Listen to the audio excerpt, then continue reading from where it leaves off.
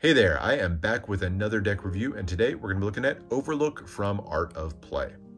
Now, this deck is probably going to be released at some point directly by Art of Play, but as of now, the only way you can get a hold of this is through the mystery decks from Art of Play. And that's how I got mine. You may have seen the video on my channel a few days ago where I opened up the 6 that I received, and this was in the 6th and final one that I opened. So very excited to share this one with you guys. Let's get right into it. All right, so the name Overlook is a reference to the hotel from the famous 1977 novel by Stephen King called The Shining. It was later adapted for a now classic movie by Stanley Kubrick. And oddly enough, the movie was pretty much panned by critics at the time. People thought it was terrible, it was boring. It was up for a couple of Razzies, both for Worst Director and Worst Actress. But since then, it's sort of been reevaluated by people and now is seen as one of the classics of the horror genre. Movie I absolutely love, and one that if you haven't seen, definitely recommend going to check that out. But that's the inspiration for the deck itself. The movie or the book, whichever way you want to look at it, follows the story of Jack Torrance as he takes on a job as the caretaker of the Overlook Hotel. He brings his family along for the winter, for this basically isolated hotel where nobody can get up there during the winter. And over the course of that time, he sort of uncovers some of the dark secrets of the hotel, and basically things turn really, really bad, to say the least. Now, I'm going to try to get through this review without giving away anything about the movie. We'll see how well I do. Apologies in advance if I give any spoilers. I'll try to avoid it. But let's start by looking at the tuck case. And it's a really simple design. It's done in this matte green, kind of a forest green color cardstock. And all of the design is just done through embossing. There's no ink or anything like that on here. The front design here takes on one of the iconic features of the hotel, and that's the hedge maze out in front. And you can see that maze pattern complete with the larger hedges there in the center, kind of your goal of the maze. So you've got the entrance down here at the bottom, and it is an actual maze. You can work your way through it, and it plays a significant role in the book and film. So that's the beautiful design on the front, and you can get that close up and see that really well done, clean embossing all the way through. The sides of the tuck are completely blank, as is the bottom. The back has basically that same maze, and then the top also blank. And then you'll see this really striking, long, thin red tuck seal. It's done in a metallic finish with a little bit of gold on it. You got the keyhole inside of a hexagon at the top, and then the line stretching down reads void if removed. Now, I will say I am incredibly curious as to whether this tuck seal is hiding something underneath. I haven't looked myself. I did check to see if there was any embossing, because you can look at that from the inside of the tuck, and there is none. So I'm really curious to know if there's anything under here. Maybe somebody gets a hold of this and is braver than me and peels that off. I did not. But as you open it up, completely blank on the inside, the inner flaps, the interior of the tuck case, finishing out a really clean and very mysterious tuck case. I really like it. I love the design on this one. I think they did a great job giving an elegant and yet mysterious tuck case. I like that they didn't put any words on it pretty much anywhere at all either. So that's the tuck case, but let's take a look at the cards. And here's the back design, and this is my favorite part of the entire deck. This back design, if you've seen the movie, you'll immediately recognize it. It is the carpet design from the floor of the hotel. And there's some iconic scenes that are filmed on this carpet, and it's just such a striking and bold design. It's originally a design from the 1960s by an interior designer named David Hicks. He called it Hicks Hexagons. So that's the name of the design, and Stanley Kubrick later used it in his film. Very bold, bright pattern, very much kind of 70s vibe to it. You've got that orange color, red in the center, and then gray lines, giving this sort of repeated hexagon pattern all the way down.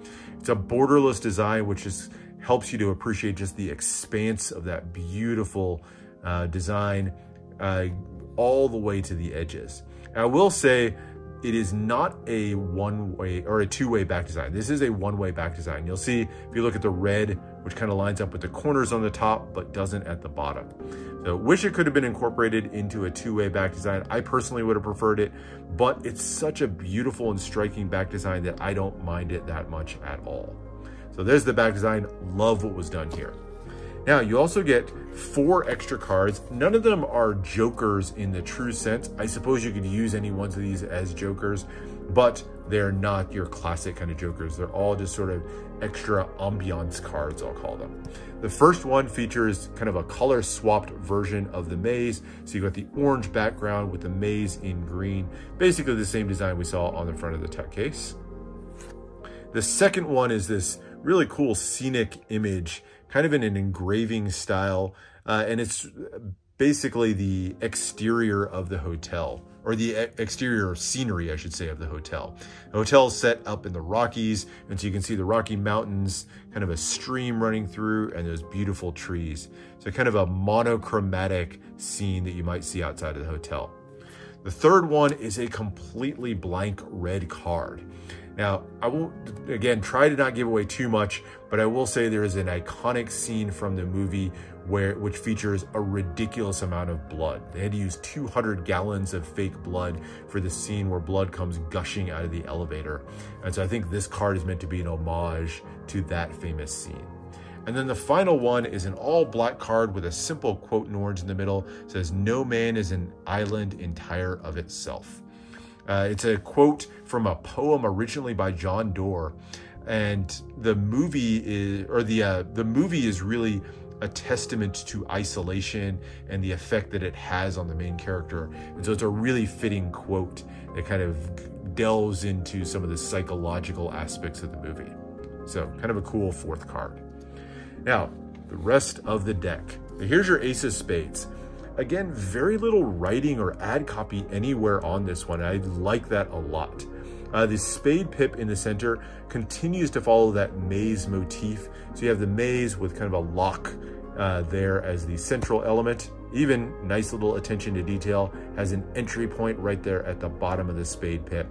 Nice big black spade pip with that maze design.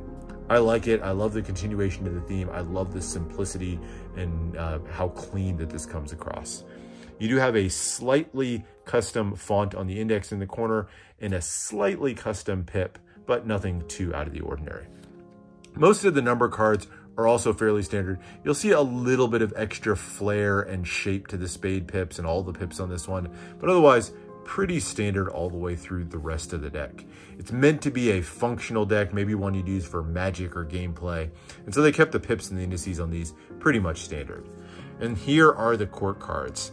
Now this one, I don't know what I was expecting, but they are basically just modified and recolored standard courts. These are standard bicycle courts, and they chose a really interesting color scheme on these. It's red, green, and that orange color that we've seen go all the way through. For me personally, the red and green is a little bit dominant on this one. I wish it hadn't come across so much green. I think that's, I'm not a big fan of that color choice. I'm not sure what colors I might have picked. Maybe just completely mirror the colors on the back design of the cards or something like that, which would have meant maybe removing some of that green. But this is the color redesign that we get. Overall, I think it's still a well-executed recoloring.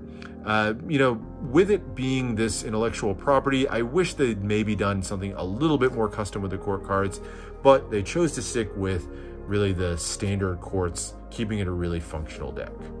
So we'll flip really quickly through the rest of it. Here's your red courts, that deep red color. Nothing too special on these. Again, you get that slight flare in the pips, but nothing out of the ordinary. And then the rest of the courts, like I said before, are all gonna be just those standard recolorings. There's your club courts, and then down through the club number cards. And our final courts are going to be your heart courts. And there are those. And then down through your heart number cards, to finish with the Ace of Hearts. So that's the deck, fairly standard. It handles beautifully. It's on that nice thin crushed stock that Dan and Dave are so fond of, and it fans beautifully. It looks fantastic in fans with that big bold color scheme. just well suited for fans. So if you wanted to use this for cardistry, I think it'd be great. That gets down into uses. You know, I think with the handling and that color scheme would look great for cardistry, like I just said, but it's really, I think, meant to be a functional deck. Gameplay, magic are really going to be where this is going to stand out.